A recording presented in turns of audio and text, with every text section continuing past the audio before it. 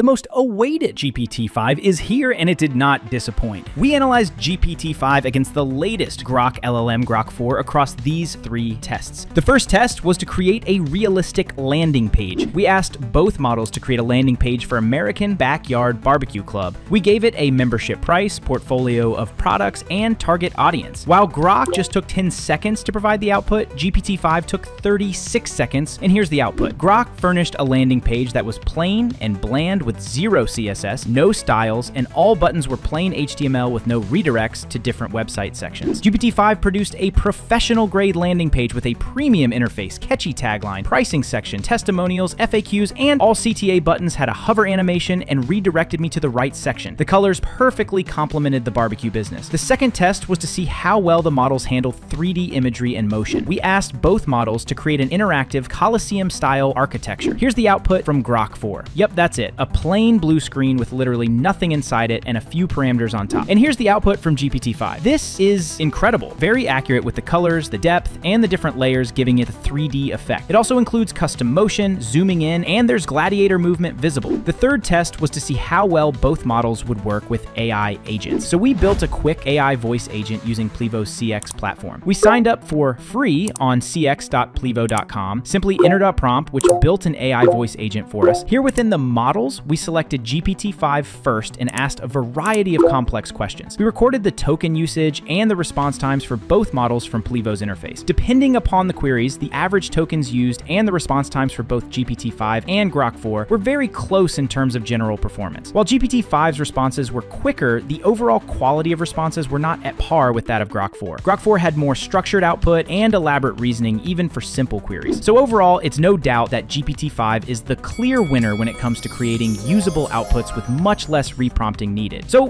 what are your thoughts on OpenAI's latest LLM model?